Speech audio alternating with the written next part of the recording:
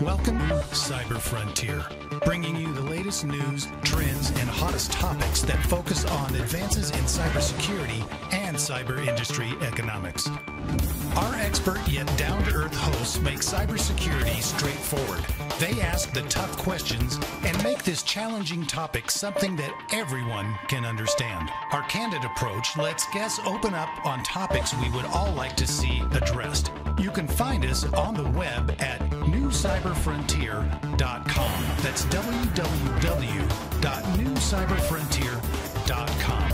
Now join today's host as he introduces the topic for today's New Cyber Frontier. Welcome to today's episode of New Cyber Frontier. On today we have Chris Gibson from the UK. He is the Executive Director of FIRST, which is Forum for Incident Response and Security Teams.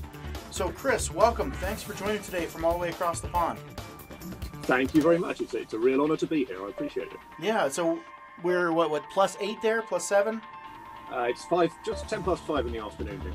Okay, we're at 10 o'clock in the morning here, so we get exactly. So Chris, first, give us a little bit about what that is, a little bit about your mission, just a little bit though. We'll get into details later.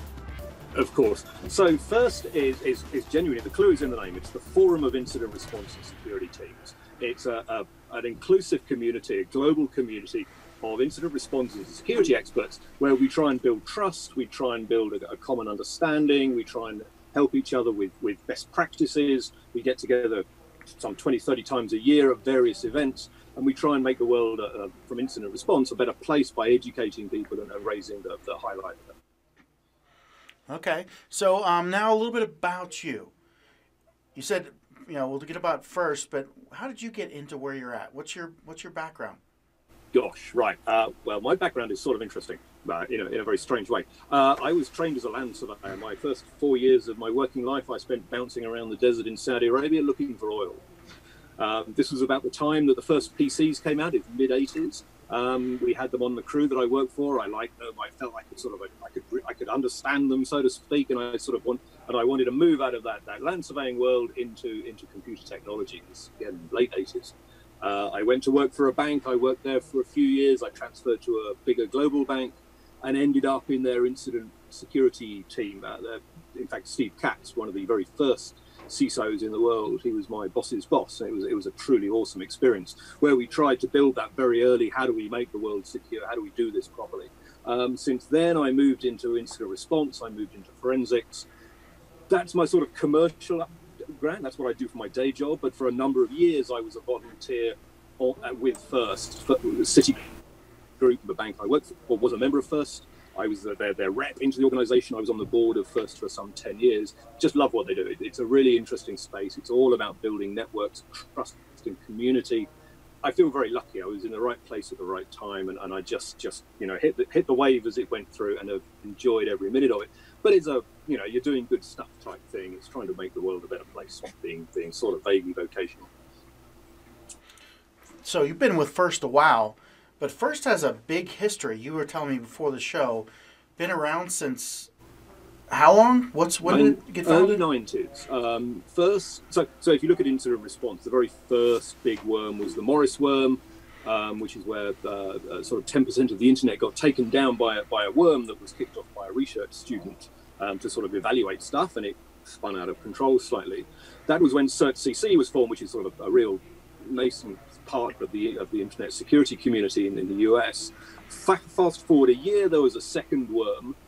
This went around the world again, and people realized that although there were people who touched on security in this internet of very early internet, there weren't really any organization. There was no structure. There was no proper organization. People knew people, so they called their friends. That was that kind of relationship. And they thought, you know what, we need to sort of get together. We need to talk about this. We need to collaborate. We need to work on how to do this better. And that's genuinely how FIRST was formed. At the time, it was about 15 teams. We've grown significantly since then.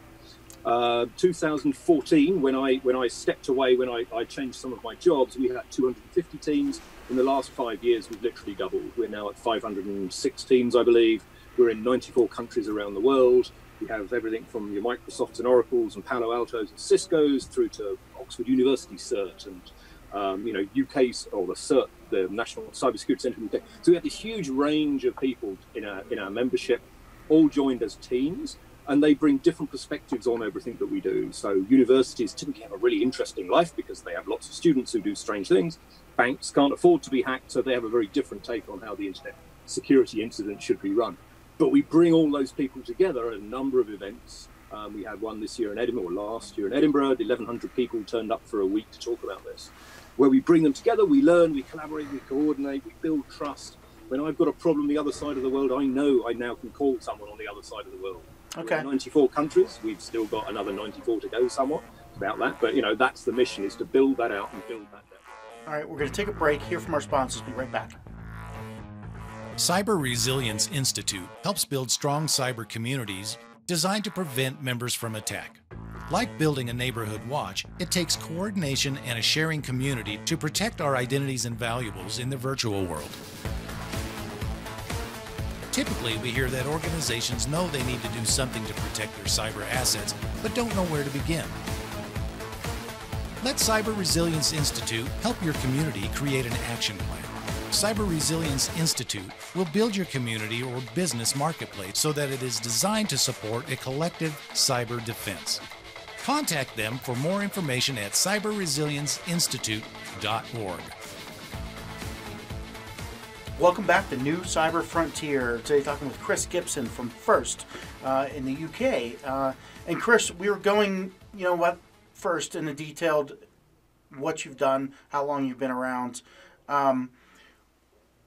First question I had while you were talking is, how are you part of any government? Are you part of the UK, sponsored, funded by? What's the relationship there with standardization or even, governments? So no, we're not part of any government. We are what we call a non-government organisation. We are legally headquartered out of the US, mainly because the original founding members were US-based. And once the organisation got to the point where it needed to rent hotels and things for organisation, for meetings, we needed a structure to do that. So it was founded in the US. That's purely the only reason. Our money comes from either membership, there's an annual dues to join, and the sponsorship and or registration from the events we run. So again, the Edinburgh event, for instance, 1,100 people turn up, they pay to come. Mm-hmm. There's a registration fee. We get sponsorship from some significant organisations who sponsor those. As a non-profit, we don't call that profit, we call that surplus, and we take that money and we reinvest that straight back into the community. Okay. So while we have our organisation and we do the training, we also have done we do a lot of training for national capacity building, say for incident response teams. Small countries in the Pacific who want to build a national CSIRT, we'll help them with that. We have special interest groups which we fund. So we've just literally released one where we're talking about the ethics of being an incident response team. Really, really important to us about what sort of values people should have as that, how they should work, how that should work. We want that to be an industry-wide thing. That is not specifically a First piece. So we fund a website, we fund a SIG, we run their web conferences, we provide support. We use the money, the surplus we gain out of our daily work, so to speak, and push that back into the community, absolutely, to fulfill the sort of the four missions or the four pillars of things we do. Interesting. And so as far as what does a member get for their membership? What kind of features do you offer? What would I get if I signed up as a member? Because I'm not, just curious. Right. So again, we're back to that. We're literally we're a forum. We're a place where people come together. So as a member, there are mailing lists you can get access to. There are information sharing platforms that we run, which we're working on to boost up. But there are some of those that we run that allow people to share information, to learn from each other. There's a certain kudos of being a member of First, I think. The fact that a team is a First member is really quite important to a lot of people. But it's really it's $2,000 a year. It's for someone like Microsoft or Oracle or whoever. It's not a lot of money. Mm-hmm. And it gives them access to all these other viewpoints on the problems that we face. So they're not just looking at it from their own, way of thinking. They're also looking at what would a university think about this, or what would a nation state think about this, or what would a third world country think about this, and so on. So it gives them that ability to tap into that network. Yeah, I hear so many organizations in cybersecurity. Let's get us an event together. Let's get a forum. Let's start talking. They put whatever out there, and crickets.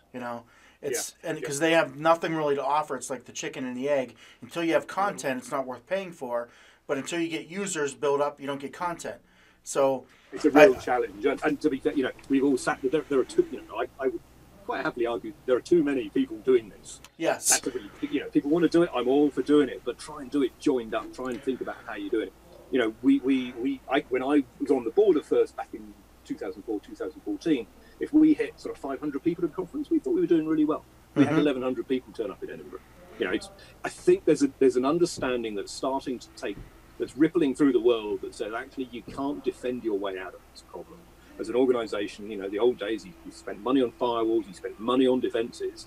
People are realising that, you can do that, but that's not the be-all and end-all, and you are going to have to expect to have an event that you will need to manage, because if you do that, then you'll be more prepared than, if you focus on defending and when it goes wrong, you haven't put any thought into how you're going to do that.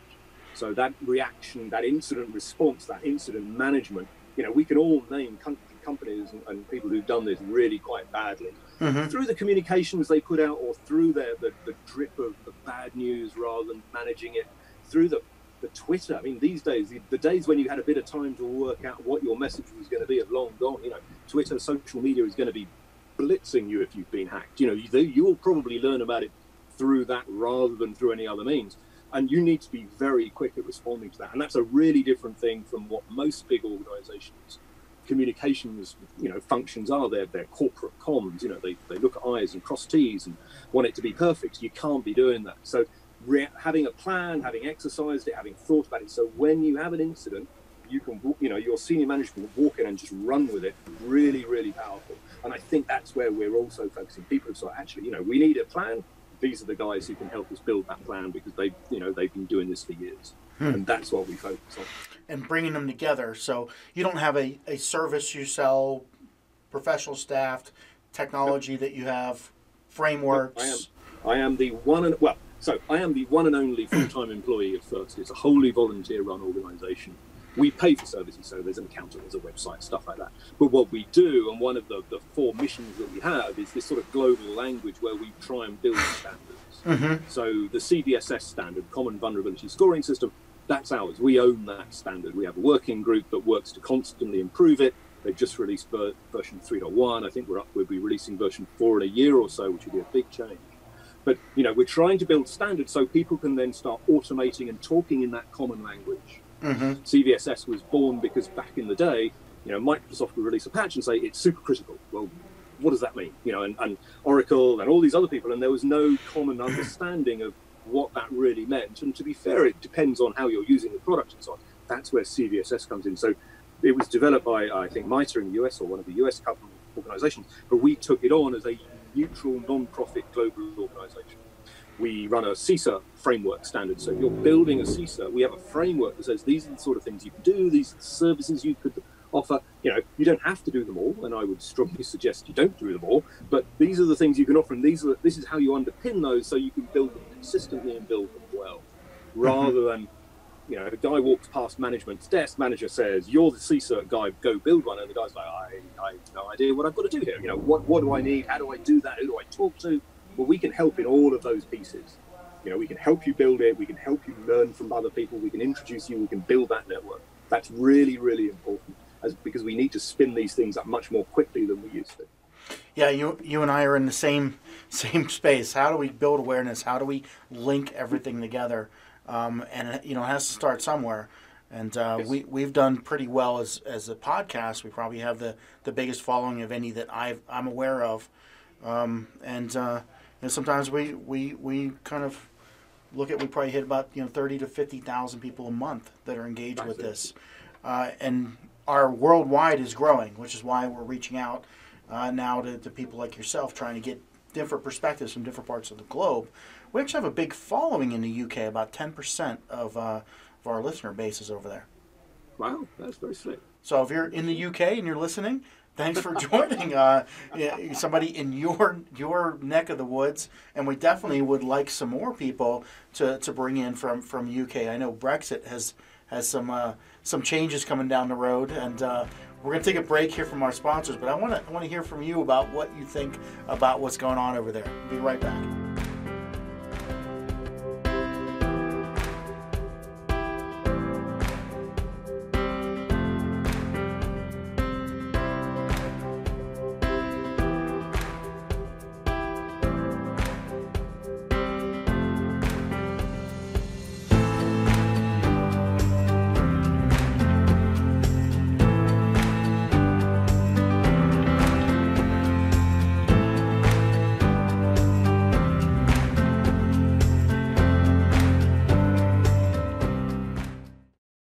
Murray Security Services are your cybersecurity experts with decades of experience providing professional training services for our clients in various industries. We offer professional training and certification in areas of cybersecurity, safety, health, and environmental services at our academy.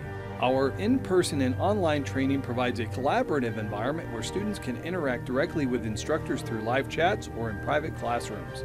Visit murraysecurityservices.com for more information. Welcome back to New Cyber Frontier. Today talking to Chris Gibson from the UK, the Executive Director of FIRST, the Forum for Incident Response and Security Teams. Now, we before the break we mentioned that there's a big governmental change going on over there, right, with Brexit. What's your spin on what you see and how it affects security? So I live in hope. So this is where we get, as a non-government organisation, we try not to get involved in politics. Mm-hmm. There are times we have no choice. There are certain sanctions that have gone around that have caused us those issues. Up till now, though, the Brexit debate really hasn't affected us. This is sort of where one of my challenges is. We are very much an organisation that networks, brings people together. The fact that I'm in the UK is frankly immaterial. When my job was advertised, it could have been anywhere on the planet. I just happen to be in the UK, and I'm very grateful that I got the job. So I don't think it's going to cause a lot of problems.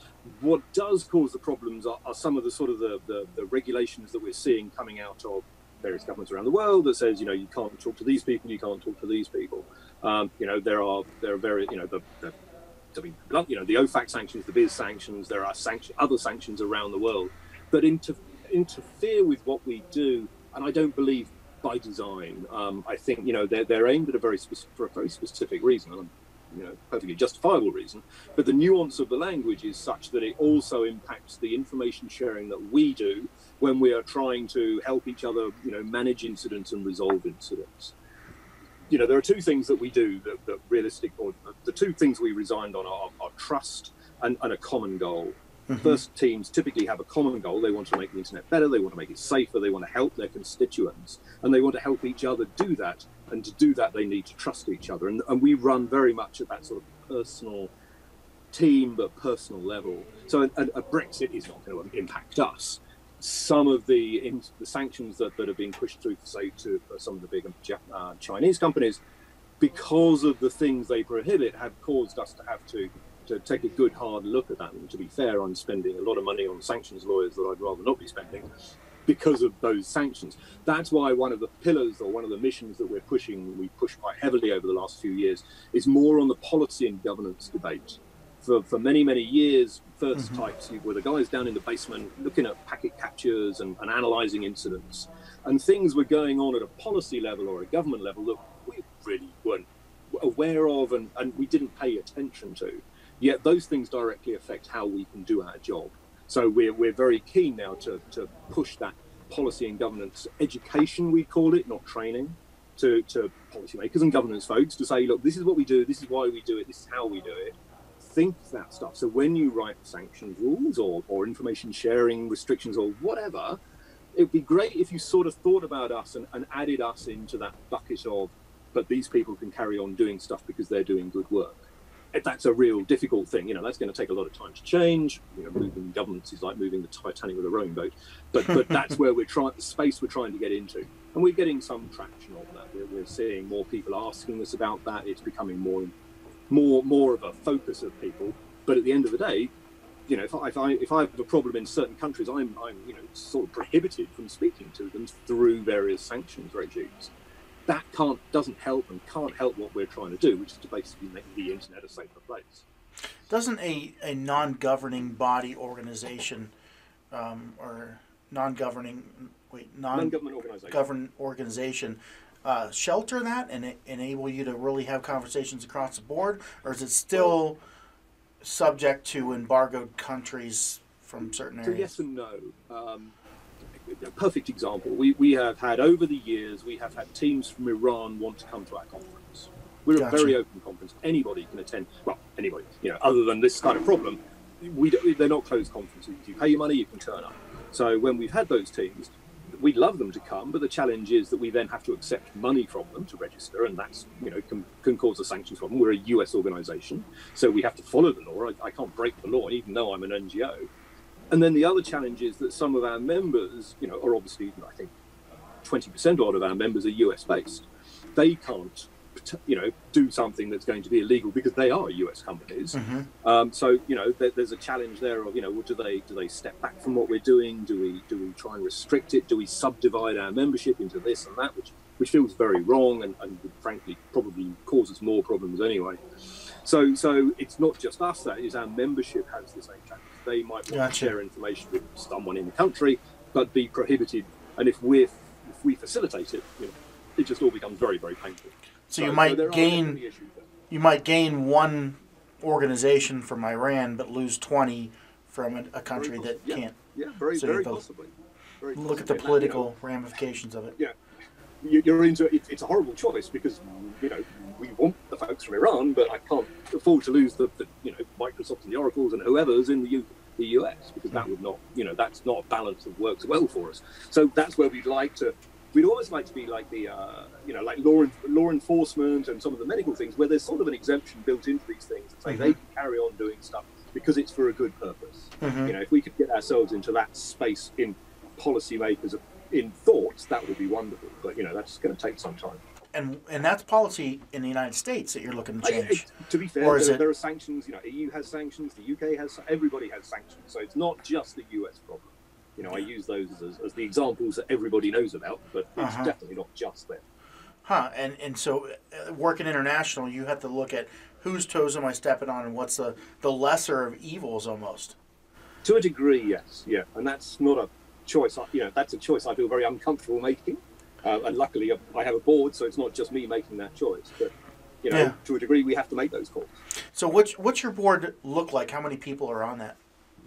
We have a 10-person board. They're elected. Each one's elected for a 2-year period, so 5 every year. So we have five people are elected every middle of the year, June or so. We have folks from Japan. We have folks from Europe. Folks from Spain, Germany, Switzerland, US. I'm trying to think where some of the others are from. I mean, to be fair, anybody within First can stand for election, but it's a very diverse board from around the world. Does it have to be diverse by bylaws or policy, or is it just whoever gets nominated and elected? It is very much who gets nominated and elected, and to do that, you're elected by the membership, so you need to be visible within the community and be doing good stuff. That's what gets you elected, is being good people. We are pushing quite heavily on a sort of more diverse, certainly getting more women on board, both within the organisation and that. So we, in fact, in Edinburgh, set up a new, what we call a BOF, a Birds of a Feather session. It's where it's just a small, informal group that tries to affect change. In many ways, it could be within the organisation, it could be externally, called the WOF-BOF, the Women of First Birds of the Feather session. So we are very keen for them to push through. We've had some incredible women on the board. I look back, some of the founding members were awesome, and we've had some seriously good ones, but they're always in a minority numerically, which as an industry, we're not good at it. Incident response is probably even worse, but we have had some brilliant women on our board, and they've been very, very, very good. I can think of half a dozen. There's a new movement, Women in Cyber, that there's a lot going on with, and I think it's called Women in Cybersecurity. There's conferences. They have one in Denver. There's like 1,200 people registered. 1,200. I mean, certainly the UK government's National Cyber Gang are busy pushing the Women in Cyber thing. They do lots of work specifically for them. Lots of governments are doing it. I think it's a great thing.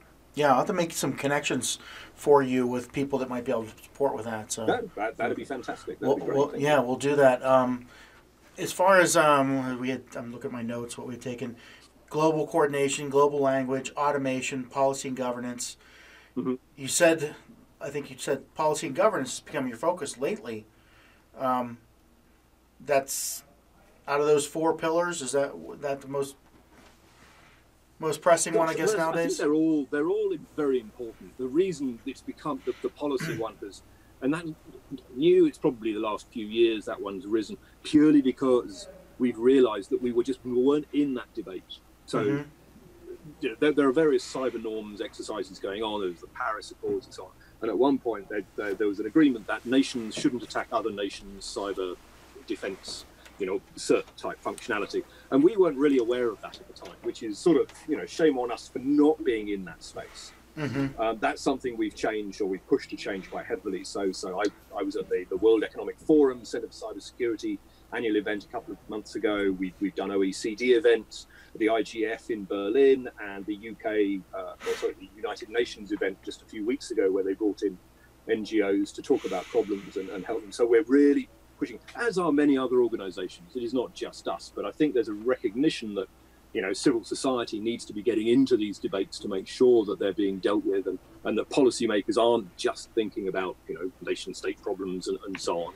That there's a civil society edge to all of this. It's really important to us. But specifically, if you could nuance the way you write rules and regulations so that you don't affect us, that would be brilliant. Interesting. So it's actually something, that's why I'm asking so many questions, because interest of mine, we're setting up a non-governance NGO for a blockchain that is cross-jurisdictional. And so it's heavy on my mind as far as, how's that organized? How did you guys do it? What problems you run into? So I'm noting all these away for as we get through this process, and things we'll have to address. Right now it hasn't gone international, but the capabilities in plan definitely is. So what do you worry about? What keeps you up at night? What do you see as industry problems? Or So what worries me most, and it's harked back to the governance piece, is the sort of the fragmentation of the internet now. I can remember when the internet, I first hit the internet mid-90s, and it was, there was this vision of information is free, and we can all learn from each other, and the playing field will be leveled, and nation states won't be able to bamboozle their people and all such. And that seems to have disappeared a bit as nation states realise, and there's a degree of, I understand this, the internet is too important these days for it to be just left in the corner. It's countries are dependent upon it for infrastructure, for government organisations and tax and all the things that governments do, but also in terms of industry and so on. So it's a really powerful tool. But you have some governments that will take a view that they might want to fragment the internet, or they might want to control their piece, and that really frustrates me. As we try and build this trust network globally with all the people we can, to not be able to talk to a country because of whatever reason is very annoying to me. So that one frustrates me, worried.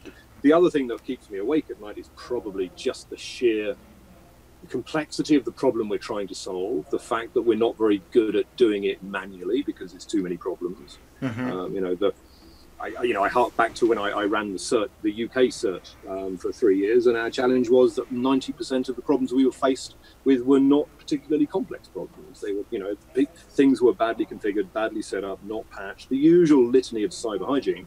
Yet we don't seem to be getting any better at that. Yet we're now going to build smart cities where everything's joined together, and the whole world will be talking to each other, and real time, heating and cars and all sorts of things. Yet we've sort of demonstrably rubbish at doing it for the infrastructure we've got in place now, let alone the bazillion things we're going to do. So incident response is going to become more complicated. You can't reboot a city. You can't reboot, the entire traffic light system. Everybody stop for 10 minutes while I reboot the traffic light. That's not going to fly. So all those things, it's going to become very, very challenging. And I worry that people aren't thinking that through, to my mind, as well as they should. They're not planning for it. They're not exercising for it. So it's very much when it goes wrong, there's knee-jerk reactions, there's bad judgment, and things go very badly wrong. Yeah. So in kind of wrapping up here, what do you need from our listener base? How would people get a hold of you? Who should get a hold of you? How should people engage with you? Give us anything you want to put out. So, forum first is a forum. So we're very much interested in bringing people together. We have a website, www.first.org, as you probably guessed. There's numerous ways of contacting us on there. That has a very good overview of what we do, how we do it, where we do it. Come to an event about it. Talk to us. Come and learn what we do. But to be fair, even if you're not doing that, exercise, think about how you would react when your company, organization, whatever gets hacked or potentially has an incident. How would you respond to that? Think about that, plan for it, exercise for it, document it, get better at that. Build relationships with your local teams, other people in your industry verticals, your national CCERT if you've got one, and most countries do now. And if you can get to join first, that'll be absolutely brilliant. We'd love to have you on board. All right. Well, thank you so much for joining today, Chris. It's definitely been a pleasure, and let you have a good evening over there in the UK. But thanks. Thank you. Have a good day yourself. Thanks very much indeed. Thank you for listening to New Cyber Frontier. Remember to follow or like our post and circulate each new show to your networks. We keep you informed, bring you the latest news, explore new trends, and find the hottest topics. With New Cyber Frontier, you don't have to be a computer or cybersecurity expert, just get plugged in. We encourage you to get involved. Tell us what topics interest you and join our mailing lists. You can find us on the web at www.newcyberfrontier.com. That's newcyberfrontier.com. Check out our previous interviews and please let us know if there are any topics that you would like to hear discussed. See you next time on New Cyber Frontier.